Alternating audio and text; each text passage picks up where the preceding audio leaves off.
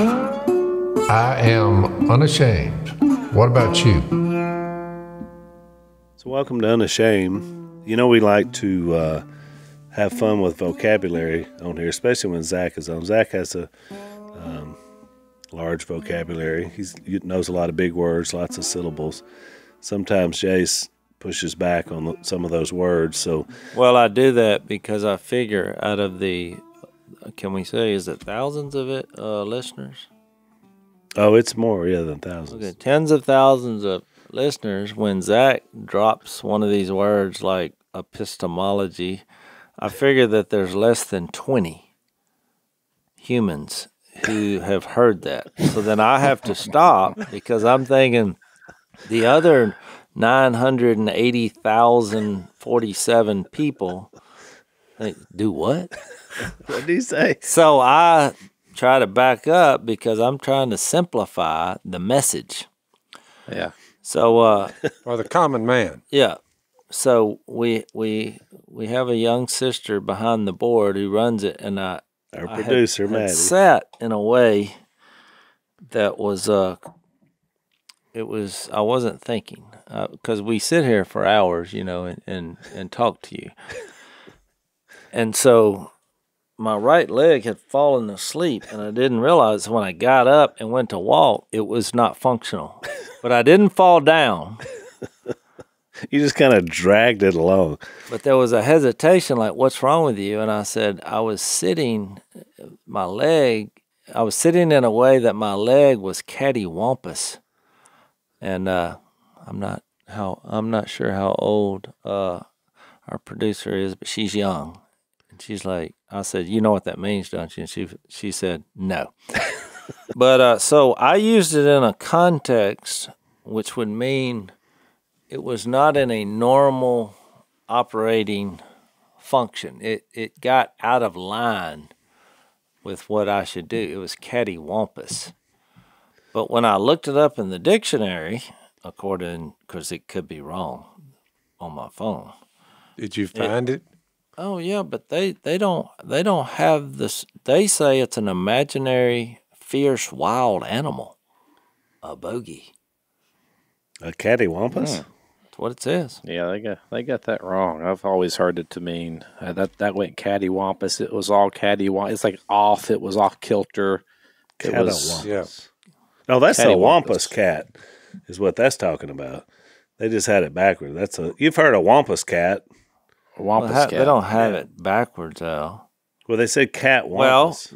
I have heard of a wampus cat, but that's like a now. Now listen to that. This is why the world is so confused. They say it's a noun. It's an imaginary, fierce, wild animal.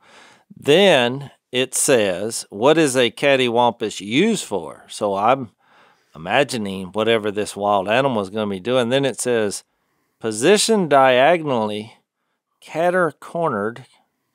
That's it right there. Catty-cornered. So it has a dual. It has a dual So it is the meaning. same one. Yeah, it's the same word, but it just I hadn't heard the wild animal bogey. I thought a bogey was something you make in golf, but evidently. And see, I always thought it was spelled with D's, like cattywampus. So here's the But apparently point. that's a band in New Orleans. Here's the point now. Here's the subliminal. Here's what I have learned from this discussion, because a lot of people are saying, what does this all mean? You never want to be sitting cattywampus when a cattywampus confronts you. Ooh. Yeah. That's good, Jase. Whoa. I need to repeat that. You never want to be sitting cattywampus when a cattywampus approaches you. Yeah, because it'd be a clash. Well, no, it would be over in about 8 seconds. This wild animal, this bogey, would devour you because when you got up to run, your leg wouldn't work. Yeah. Oh, and you're right. It's basically whether it's an adjective or a noun, because the adjective means diagonal. That's cattywampus. So that was your word for the day. Yeah. Feel free to use that. It's not a Scrabble word, but Not a Scrabble word. it's versatile. And I just discovered, Jase, Cattywampus with 2 D's is a band in New Orleans. So there you go. So there you go. So we fleshed that out. Were you familiar, Zach, with the term Cattywampus before we brought this up? Oh yeah, that's part of my vocabulary. I use a lot. Which is part of the reason confusion happens, especially when you have a book this thick and words mean different things. I mean, I have some polarized glasses here, but some people are polarizing. See where I'm going with this? Yeah, I see you. So which is it? So that's why you got to dig deep, Al. I was going to try this wampus cat, but it says there's no such thing as a wampus cat. Yeah, not a word. But I've always heard that all my life, a wampus cat. I guess that's the Urban Dictionary, which Zach says Urban Dictionary means nothing because that's not a real word. Yeah, it's not real. But it's a word in waiting, possibly. Yeah. Some of them, if they rise to the occasion and they are accepted by the society at large, then it could move. Yeah, it could move into the big boy dictionary. Well, we were going to apply this to the word baptism because no one seems to know what that means. And so we will get into that. But we left off at, speaking of Jesus' sonship, you know, he's at the temple, he's 12, he gets left, or was it that he left and went to his father's house and was having a discussion with all the leaders? And by the way, all the leaders were astonished and amazed at how much he knew at 12. Yeah, his understanding, it said, and his responses to what they were teaching. Because that was another thing, Jace, that kind of showed the humble nature of Jesus, realizing he's 12, but he was listening to them. He said he was listening to the teachers for 3 days. But then he's obviously having a lot of response and things back, and that's what amazed him. They'd never seen a 12-year-old. He became a human. He emptied himself, became a human, and so I think he's studying. That's right. He's listening. He's gathering. He's showing us, you know, this is probably how you should have done this. Yeah, that's right. But, you know, people struggle with that because a lot of people just imagine that he had full range of deity inside the human body from day one. But it's really, we don't get that impression here that that's the way it worked. I mean, well, what is 52? It's kind of a learning what is 52 made like mean? his brothers in every way, which meant that he was a human being who was a part of growing up like we were to understand what it means to be a human being. Well, think about 2:52. What does it mean? And Jesus grew in wisdom and stature and in favor with God and men. Yeah. I mean, that's growing up. I mean, don't you think it's odd that he would become the bridge between God and man? At 12? Well, I'm just saying, okay, he's God, but he's also, I mean, I don't know how else to describe this. I keep saying playing the game, but he is obedient. It just says he went to his father's house, but then he was obedient after they came and got him. He was obedient to his family, his parents. One of the terms that's used in like seminary is they talk about the dual nature of Christ, that he had 2 natures. He had a human nature and a divine nature. So he was fully God and he was fully man at the same time. Yep. And it's difficult to get it, but one of the best kind of analogies I've heard of this, if you can make an analogy, is William Lane Craig says it's like a tuning fork that if you hit it and it vibrates inside of a vacuum, it doesn't manifest in any sound, but when you take it out of the vacuum, then it manifests with sound.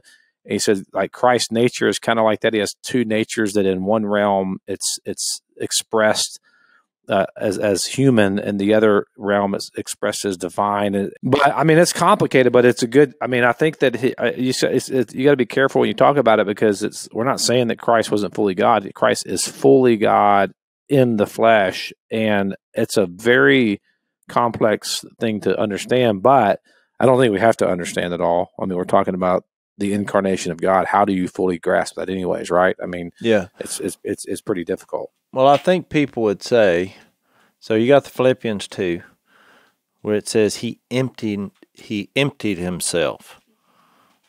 But you look at what he did, he became vulnerable, as in he became a baby. So, but then he became vulnerable because of his love. But when he died, well, then it was impossible for death to keep its hold on him. So there you go. You say, so because he's God. Yeah. It's now he had the Holy Spirit at that point, which he's, I think a lot of people, that's very confusing when you go to 3:21, and we're going to talk about John the Baptist because that's what's next. But we what is the word I'm looking for? We introduced the idea that Jesus's baptism was about him being declared by his Father that he's the Son of God. And then that seems to go in with why he was at the temple at 12. Now, this is like, if you were watching a movie, this is 18 years later. You have John the Baptist come on the scene, and Jesus approaches John the Baptist about baptizing him. And you got to remember, if John the Baptist showed up at any of our churches, the first thing I think we would do is to get security and say, hey, now watch this guy here.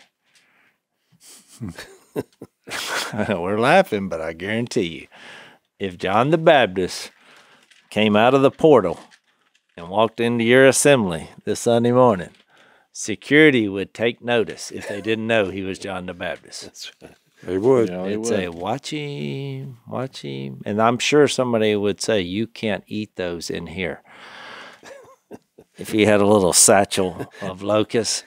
Yeah, didn't you see that sign? No food, drink, or locusts in the auditorium. Well, he'd also probably have a problem with no shoes, no shirt, no service for you. I think that was invented at an actual church building. But so here he comes saying he wants to be, Jesus has baptized me. And John the Baptist was humble. He was like, yeah. So Jace, one of our sponsors, Barrel Buddy, they began their business a lot like we did.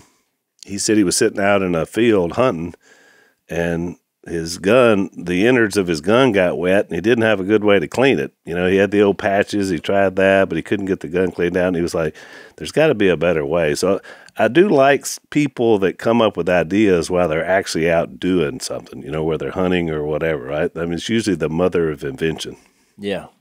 I just noticed when you look into a barrel after you hunt, it's always really dirty. Yep. Always. Yep. And when it's raining, it's even worse because you get all that stuff that sticks in there with the water. So these guys, that's how they discover. They're great business. They're believers, which we love doing business with guys that kind of believe like we do. But they came up with this system to be able to clean out your gun barrel. Like I said, the patches don't work very well. The bore snake, which everybody used for a long time after that, you really can't tell your gun's clean because, of the color of it. So they use this polymer where you can tell, you can see what comes out of your gun barrel. They do a great job. You can safely use commercial solvents with oil. You can use it dry, either way. It's a quick clean right after you hunt. You can use it and clean your gun, or after you're at the range as well. So we love these guys. We support them. We want you to check them out because we know a lot of you guys shoot out there. Go to barrelbuddy.com. That's barrelbuddy.com and check out their product.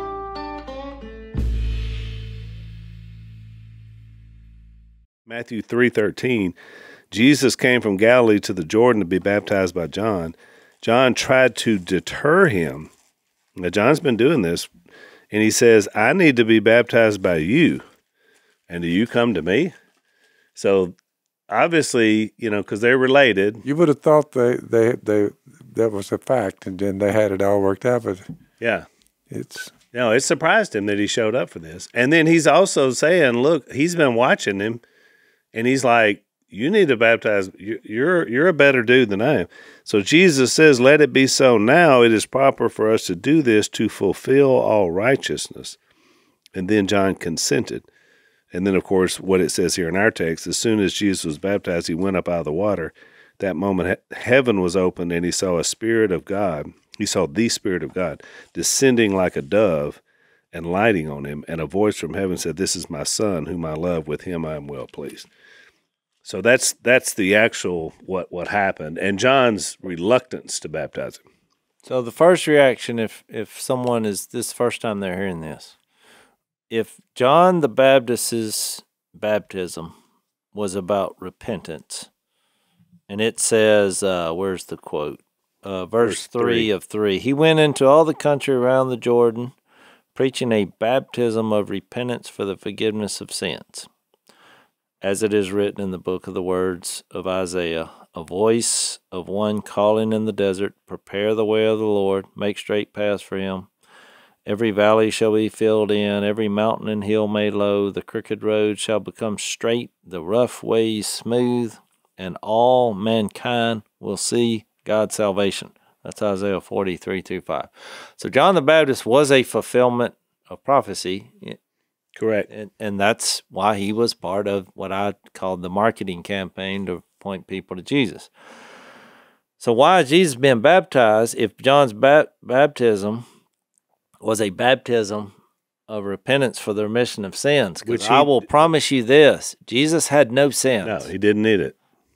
Right? Right. So I'm just... Which is why John was... Explain that to people who have never studied this. Which was why John was reluctant, because he knew what his message was. This is a baptism of repentance for forgiveness of sins and preparing for the Messiah. Because you look over in John 1, when John retells the happening that happened here, he says, when Jesus walks up after he baptized him, John says, look, the Lamb of God. Who takes away sin. I think he's the only one that got that. Right. At that point. Because he witnessed this Spirit of God like a dove and the voice. That's how he knew. Exactly. And, well, I just think he kind of knew, too. You know, he just, about the birth. I mean, I'm sure he heard the story from his parents. It's like he came from a virgin. I mean, he probably believed it. Very few people believed it, but I just would think since he came from a similar situation. But I will say this, too, because when I was reading what scholars think about this, there's some that think John the Baptist didn't have any sin, but I do not think that's accurate. Even though the Holy Spirit came on him from the womb. Oh, he was a sinner. Yes. And so, I mean, there's only one perfect Well, that's why adult. That's why he said, I mean, he said it. He said, I need to be baptized by you. So I think that statement from John the Baptist is an indication that he knew he was a sinner, or he would not have said, wait, you want me to baptize you? No, I need to be baptized by you. And well, the reason reason the scholars said that is because they said the Holy Spirit came on him at birth, and that he would do the Nazarite, what was that called? The Nazarite vow. The Nazarite vow. I'll let y'all explain that, but I mean that's their thing. I mean, I was surprised. A lot of scholars said that. I was confused by that and perplexed. Well, and the Nazarite vow is just a setting aside. It's a lot of times it was for a certain period of time, like with Samson. He was another one that had the Nazarite vow, but it was just for a period of time, and he didn't quit drinking alcohol. Samson, he drank plenty. It was just a hair thing with him. And so there were different times in where this vow was taken, usually for a period of time. John's the only one I've ever read about from the Old Testament to the New that basically was under a Nazarite vow his whole life. In other words, he was dedicated to one specific purpose, and that was this, to do what he did, to preach to people, to baptize them. What's interesting is I can only assume John was probably baptized. He probably got one of his disciples to baptize him. He seems like the kind of guy, if he was going to be baptizing people for repentance and forgiveness of sin, that he probably had somebody baptize him. I don't know that because the Bible doesn't tell us, but I would say yes. I would think he did, because he started this, new thing, as you said, Dad, that nobody had ever heard of before. It's an interesting thought. Yeah. So I'll reiterate my question. Why was Jesus baptized, which is a good question, by John, if John's baptism was a baptism of repentance for the forgiveness of sins, if Jesus had no sin. Well, one is that Jesus said it was for the fulfillment of all things. Of all righteousness. Of all righteousness. So in other words, even though he wasn't a sinner, he was saying, this is to recognize who I am. Because he knew, I don't know if he knew it was going to happen, but in that moment, he would be recognized as the Lamb of God. That was the second thing I would say, Jace, was for this moment to happen so that John would recognize him and later others would. Yeah. I think there's multiple reasons for the baptism of Jesus. I don't think it's one and done. He wasn't a sinner, but yet he identifies with sinners. And Correct. So it's like, he's able to, so it's almost like, everything he did. He died for us. He baptized for us. Everything is a proclamation. You got to keep in mind too that John the Baptist, his dad was a member of the Aaron line of priesthood, and so there's some priestly stuff going on where the priest would offer the sacrifice for sins. So there's that too, right? That you're presenting the Lamb of God, the Lamb, the sacrifice. So there's that moment. There's the kind of the revelation of the triune God, Father, Son, and Spirit at his baptism. I think that another big part of this is remember what John said about the baptism. He said, repent for what? For the kingdom of God is near. So there's the coming of the kingdom that's happening here. It's like kind of all of it. There's the ceremonial washing because this is Jesus about to embark on his ministry and the Holy Spirit's going to come in him. So there's that. There's just so many things here of what's happening in this moment. It's not a one and done or one thing, or it's a lot of different things that are coalescing into a moment, and it's a very big moment in biblical history. And without the Spirit, it would have to be broader than just saying you do this as a one time and gone, because great point. Without the Spirit, there is no love. Just look at a world and the ones who do not have the Spirit of God in them. They are their characteristic: love, joy, peace, patience, kindness, goodness, faithfulness, gentleness, self-control. Well, if that's the fruit of the Spirit, it's far deeper than just a marker. It's a whole change and it's a complete lifestyle change. Man, that's good. Yeah, I think that's one of the, going back to our conversation from the last podcast, why do people without him, these qualities are just not going to come your way. No, you can't separate it. You cannot separate the Holy Spirit from baptism, and even in Jesus's baptism. It's not a one and done thing. We teach correct. Romans 6. And Romans 6 is a great passage to go to understand what baptism is, and how our baptism, how it connects us with the death, the burial, and the resurrection of Jesus. But you read Romans 6, and by no means is that language a one and done. It is right. It is a mess. It's actually a text on sanctification, even more than it is justification. It's the ongoing process of being transformed, a new lifestyle, a new way of living, a new way of seeing the world.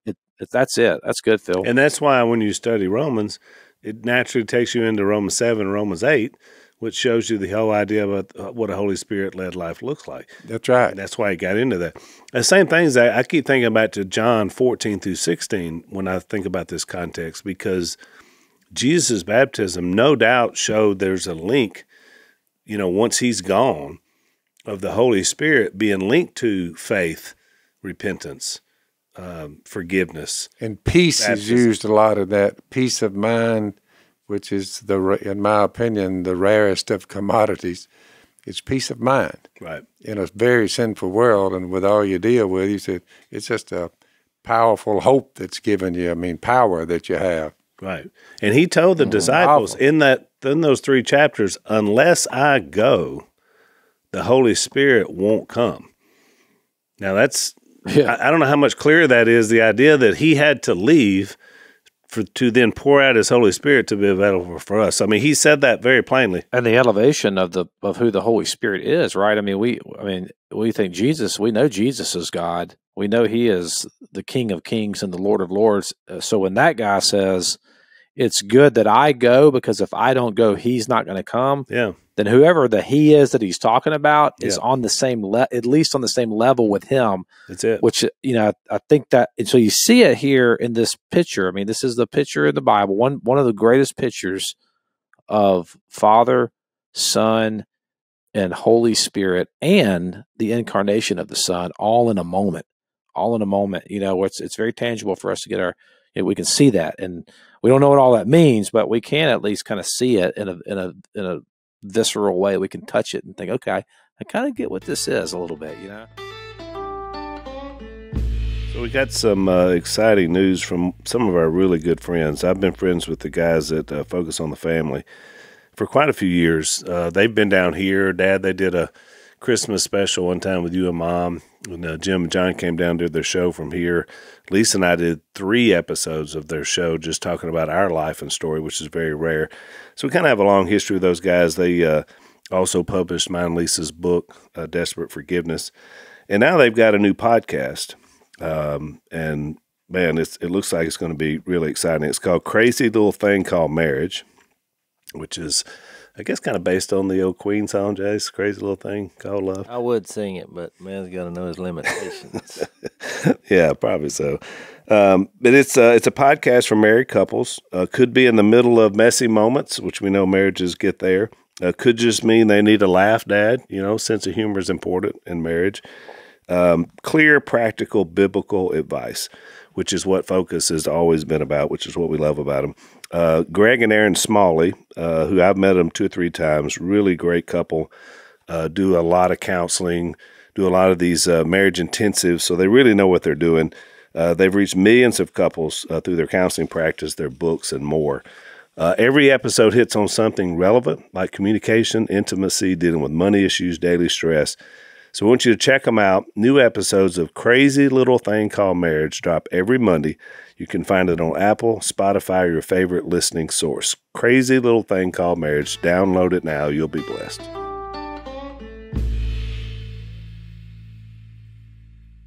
And it also kicked his ministry off, Jess. There's another reason. All right, well, good. See, I asked y'all Let's that. get it back to you. It was a trap. Because I wanted to see what y'all said before I wanted to say what I wanted to say. And because I really wrestle with this. And I have said everything that y'all have said before. But I kind of just looked at it practically. And I thought, well, what was the declaration when John the Baptist baptized people? Well, if you read chapter 3, there was a declaration. It said he preached a baptism for repentance for the forgiveness of sin. So what was the declaration? You're forgiven. Well, what was the declaration when Jesus was baptized? The declaration came from God the Father, and he said, you're my son. So that's a little different declaration, but it has the same implications. Now, what was the reasoning of the baptism? John the Baptist said, same reason.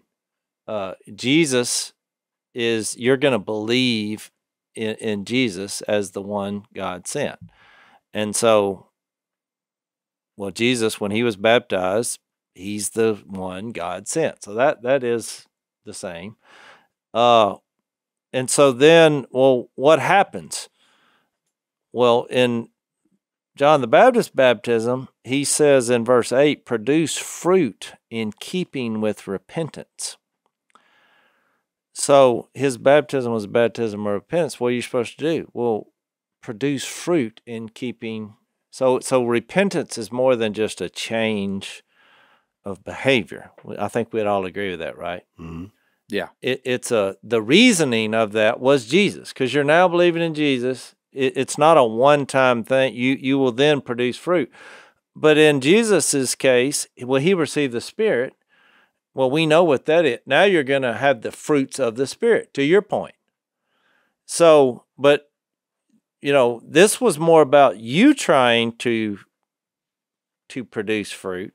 And so then I think when you look at John the Baptist's role, which was to be the link between the nation of Israel and the old law, and be that bridge to Jesus, I think the difference is, yeah, you're forgiven. You're believing in the one coming. And you should produce fruit, and that's why John the Baptist was so interested on social and moral issues. But the common thread was you're doing it because of the one who's coming. And then Jesus is declared the identity, you are my son.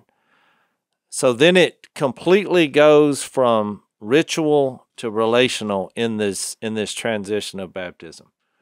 You're fulfilling all the requirements of, because this is the requirement.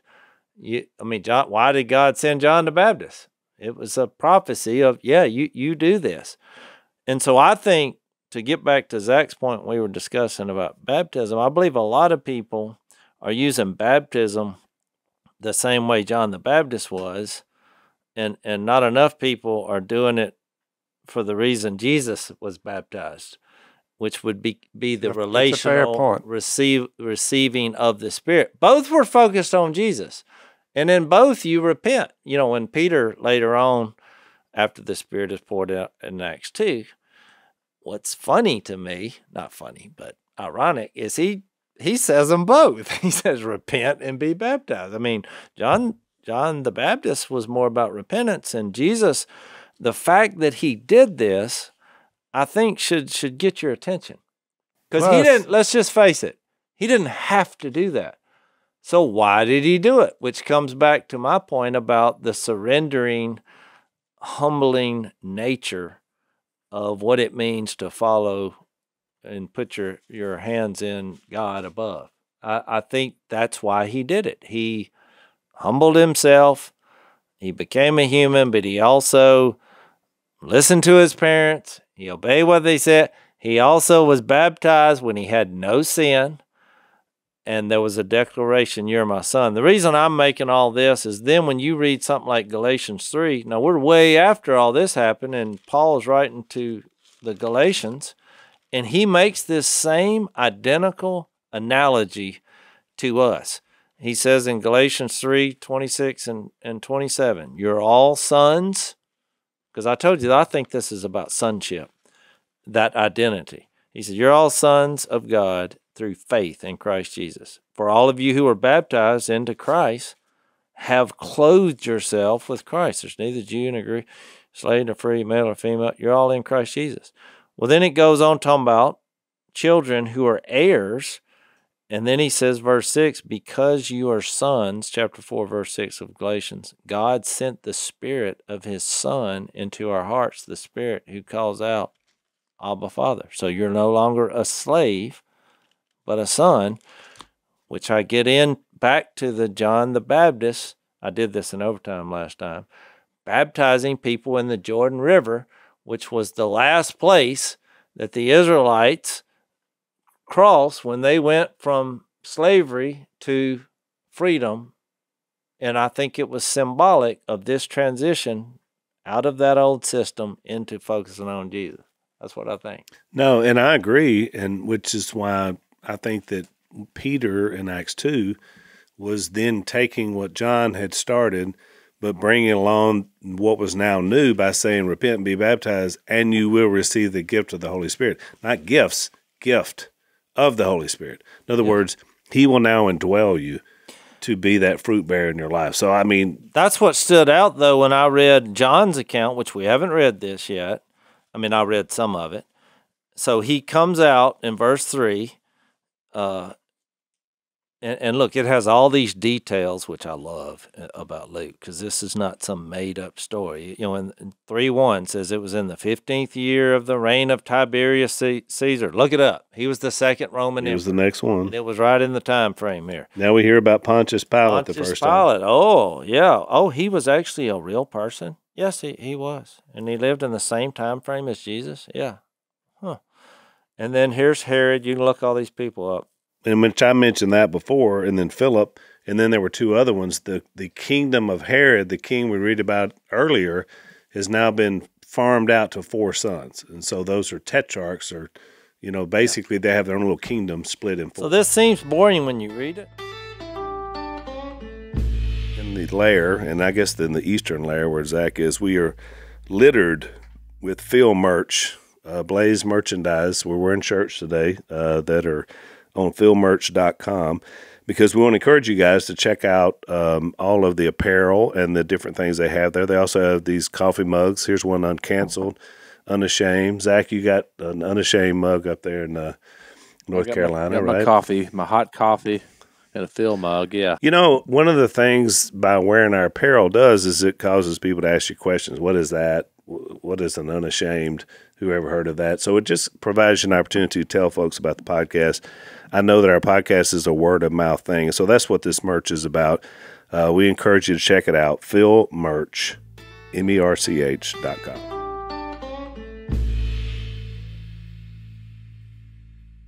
Until you realize that these were actual people in actual places where the ramifications of what happened, if that did happen, if there was a guy named Jesus who came from a virgin and he lived a perfect life and the Holy Spirit came from heaven, descended on him, and he died, for your sins and was resurrected, well, that's a game changer for you 2,000 years later. Yeah, I don't think we can overestimate the power of the Holy Spirit and all this, and I'm glad we're kind of honing in on him, because I think, and not intentionally, I think but I've had people come to me, and I've had conversations with people about baptism, and they believe that the baptism of the Holy Spirit is like the miracles, the speaking in tongues or whatever. And I'm like, man, how diminishing to the Holy Spirit. I mean, really, to think that, to reduce him to just that, like that's the epicenter, that's the evidence, that's the thing. That's not what this is talking about here. This is not talking about, it says when he comes, he'll baptize you with spirit and fire. I mean, that we're talking about something way bigger than the gifts of the Spirit. We're talking about the giving of the Spirit, like he himself is coming to live in his believers. We become the new temple. And I mean, so when Jesus is there and he says this is a necessity for us to do this to fulfill all righteousness, part of what he's talking about there is that to truly fulfill all righteousness is for us to have oneness with God. And that happens through the cross of Calvary. That's going to happen at some point in the future from when he says this. But then to Phil's point earlier, it's not a one and done deal. I mean, it's true liberation and freedom that comes through dwelling with God, abiding with God. We are sons of God, as Romans 8, I think Jase was quoting Romans 8 a while ago, and by him we cry, Abba, Father. We didn't receive a spirit of fear or timidity, but we received a spirit of sonship.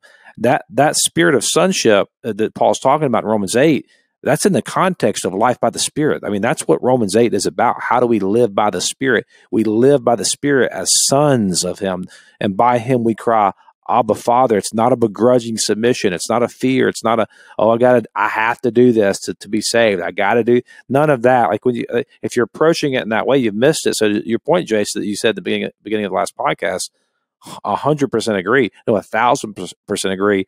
Man, we're talking about a surrender here that is we are folding in under a God that is our Father, who we trust that to have our best interest in mind, and we know that we can trust him because he's good. That's what's happening here in this moment. That truth, that reality is coming to earth, and it's being sewn up in the baptism of Jesus. No, I would wholeheartedly agree, and I would say you looked at my notes, but I don't have any, so I know that didn't happen. Maybe you just read your mind. Because I was gonna go to point number 2, and these are God's points, not mine. So when Jesus was baptized, he said, "This is my son," because I'm laying a platform to where I believe the same thing that happened to Jesus in this moment happens to us. We hear who Jesus is, we are convicted, and we decide to surrender. And I believe the same thing that happened to Jesus in that moment was a pattern to what would happen to us. We find our identity through that surrender. So I think God says the same thing. This is my son. That's why the Galatians 4 passage says, we're all sons of God through faith in Christ Jesus for all of us who were baptized. So it's not male or female. That is a declaration because it had to do with being an heir, which the son was the heir. So we get that. And women, don't be offended because he also calls us sheep. So, he's just using an illustration of we're eternal beings. We're an eternal family. But the second point he said, whom I love. So the whole reason Jesus became vulnerable, God becoming vulnerable, was out of love.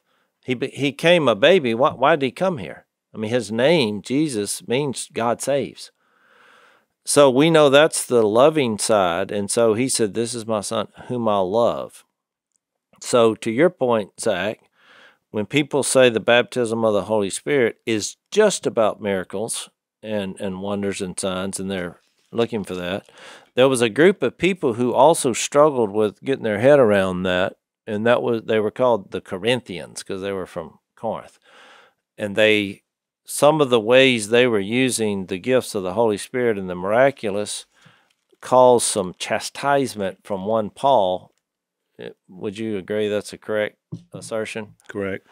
They were putting a little too much focus on the miraculous side. And I want to read you something which is just a withering chastisement. So just to give you the context, in 1 Corinthians 12 and 13, it sounds a lot like Galatians 3, 26, 27, and Galatians 4, 6. The body is a unit. Though it is made up of many parts, and though all its parts are many, they form one body. So it is with Christ.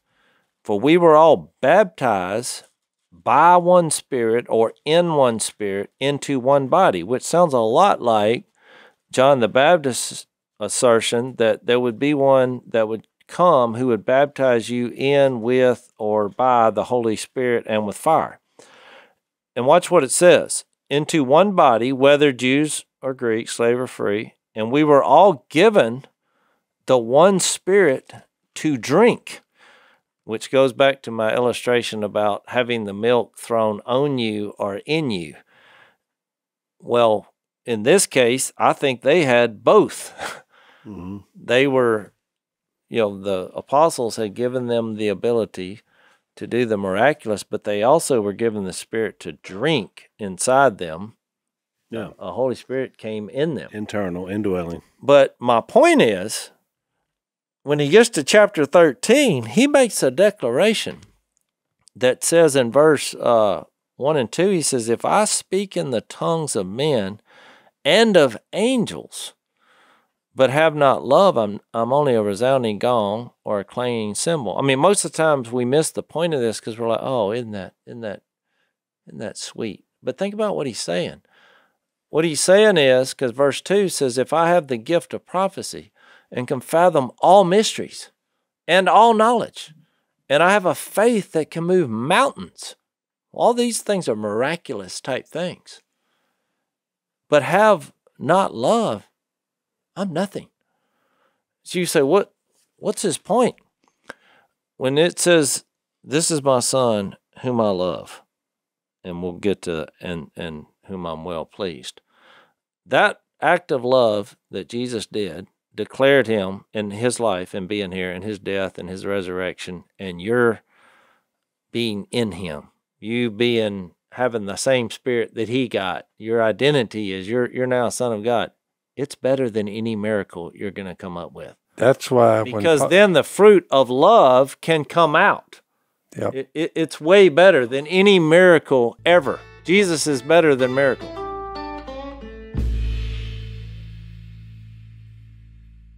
So that's why when Paul was talking to Timothy, he said, I remind you, after he had to give him a little admonition, he said in 2 Timothy 1, about verse 6 or 7, he said, this reason, Timothy, I remind you to fan and to flame the gift of God. So when he said the Holy Spirit and fire, you say, what could it be? Watch. I remind you to fan and to flame the gift of God. He's talking about the Spirit, which is in you through the laying on of my hands. For God did not give us a spirit of timidity, but a spirit, here's coming out of the Holy Spirit and then the fire it builds, a spirit of timidity, not that, but a spirit of power, love, and self-discipline. So, do not be ashamed to testify about our Lord or ashamed of me as prisoner. Join with me in suffering for the gospel by the power of God. He has saved us, called us to a holy life, not because of anything we've done, but because of his own purpose and grace. This grace was given us, check this out, before the baby in the manger. This grace was given us in Christ Jesus before the beginning of time. So when you look at the whole thing and just back up and look, the purpose, you got a baby, you got a manger, you got a John the Baptist, you look at all that, that was all groundwork already planned out down to the, last day. It's now been revealed through the appearing of our Savior Christ Jesus, which we're over in on Luke, who has destroyed death. Just think about that, and has brought life and immortality to light through the gospel. We're back to the good news. So you look at it like that, you say, boy, that's where the fire part, if there's no fire in the wood, you better get some built, is his point. Well, I think it's fruit that will last is the difference here. Look, people ask me about miracles, and I'm like, you know what? Yeah, do I believe in miracles? I'm like, yes, but I'm not near as excited about that as I am Jesus. And here's why. So if you made a movie about Lazarus, and I'm talking about the complete movie of his life. Well, you have this moment that happens in John 11 where he's raised from the dead. I believe that's about as powerful a miracle that can ever happen. That's a big boy miracle. Well, in the end, it would be kind of dissatisfying because I hate to tell you this. Yeah. He dies again. Yeah. Well, if you have the Holy Spirit inside of you and you have Jesus and you make a movie about your life, you, in the end, you live. And that's why Jesus and his love is better than the miracle. Yeah, that's good. Well, hey, last night I got a call from a guy that we all know, a dear friend of our family, Zach Stevens, and we were just talking, catching up, and I keep up with him. Backstory on Zach, for those of you who don't know him, he got in a motorcycle accident, lost his left leg, has had a horrible time recovering, and it just won't heal, so he hasn't got his prosthetic yet. I think this happened over a year ago, or around a year ago, and he's just been like, so we had this deep conversation last night about prayer and about miracles, and he's like, man, I'm like literally in the shower just crying because his leg will not heal. It's like he's in a lot of pain, can't sleep at night, this all kind of stuff. He's like, and I'm begging God, just snot pouring out of my nose, crying, God, heal me. God, please just heal my leg so I can get the prosthetic. Just heal me. Just begging God. And he said, and this hadn't happened yet. And he's like, what do you make of that? And man, we had like a real honest conversation. And something he told me that stuck with me, that he said, it's funny, I've been praying for the healing and I haven't gotten that. And it seems like the answer is at least a hard no, not right now. And maybe it's never. He said, I don't know what the end holds. He said, let me tell you when it started to change for me. He said, just recently, I came to the conclusion that God's answer might be no. And I've just been resting in that. He said, and it's the first time I've had peace through this whole thing. Is just, God is in, I have him. He's better than the leg. Even if the leg, even if it didn't happen, he made your point, Jace. I'm still here for 80 years, and then what? And I just thought that was an interesting perspective on it, because we get so hung up on that. But man, when you find people that are in real suffering, sometimes you don't get your miracle. Sometimes you don't get that, but you still get Jesus. You still have hope after the grave. You still have hope of a new body. You still have hope of eternal life with this triune God, with this thing of him. So I'm with you, man. I think we got to make him primary And we got to recognize that he is, the miracle giver is better, way better, infinitely better than the miracles that he gives. And I think that's the key. Well, and point. the description you made of Zach's, where he's come to, is exactly where Paul came to in 2 Corinthians 12. He said, I asked, in his case, 3 times for whatever it was that was tormenting him. And his message back, maybe more directly, I don't know, than Zach got, is no, I'm enough. And he said, therefore, I delight more in weakness and persecution and everything else because Jesus is enough. And so I think there are those cases like that. And to both of y'all's point, the idea when the Holy Spirit was poured out in Acts 2, and we see those languages are present and they're praising God and everybody's, the whole point of that was only to draw a crowd so that he could tell them about Jesus and get to what really mattered. So the whole idea of miracles, Jase, we've talked about this through every study in the gospel we've had. They only point you to the miracle worker. Yeah. Their purpose is not in the miracles themselves. And that's why I did the comparison between John's baptism and Jesus. They had a lot of things in common. They were both focused on Jesus. They were both done in water. So they were both, repentance was going to be there as far, even though Jesus didn't have to change from anything he had done, but he then began his ministry. So there was a change in the way he was going to operate. He went public, basically. And so when you say, well, what does that mean to, how that applies to us in Acts 2? I think the one difference is it was declaring the identity of who you are now with God.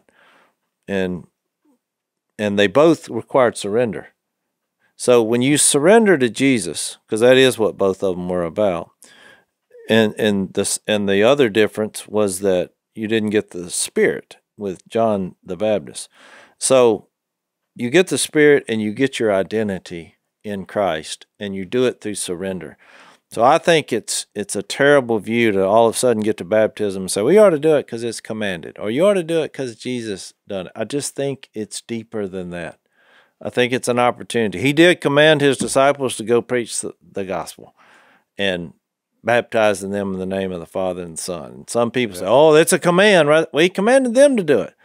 But to me, if you hear the story of Jesus and you hear that there's an opportunity to surrender it and reenact it, it's no longer about a command. It's something that your heart should be convicted to want to do. I mean, and it's because of Jesus and what he did in that moment. So I think that's how it gets confusing. And we're about out of time, but I would add to the last statement he says there, just to complete your analysis of the Jesus' baptism is, this is my son whom I love, with him I am well pleased. And the idea is ultimately we want to please God. And I think about that Hebrews passage that says without faith it's impossible to please God. And well, so exactly. And I do think it's a reference of when Jesus grew in wisdom and stature and in favor with God and men, even from 12 years old. And I think that ties into when it says, with you I am well pleased. And the bottom line with what you're saying, if you're in good favor with God based on your humility and your reliance on him, that is the best place to be in life. That's it. That's it. No doubt about it. All right, we're out of time. We'll talk about this a little bit more in overtime. If you want to follow us over, blazetv.com/unashamed is where we do that overtime. Thanks for listening to the Unashamed podcast. Help us out by rating us on iTunes. And don't miss an episode by subscribing on YouTube, and be sure to click that little bell to get notified about new episodes. And for even more content that you won't get anywhere else, subscribe to Blaze TV at blazetv.com/unashamed.